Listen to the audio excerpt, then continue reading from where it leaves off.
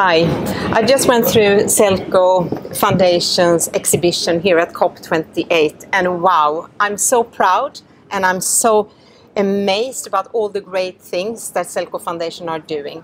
But to go through this exhibition, and also I've had the opportunity to with the feet on the ground in the real projects in India, we have scalable solutions that are just to implement. So please go here, have a look, and really make sure that everybody joins the movement and invest in these solutions, because this is going to be a great opportunity for now and for the future to come. Thank you.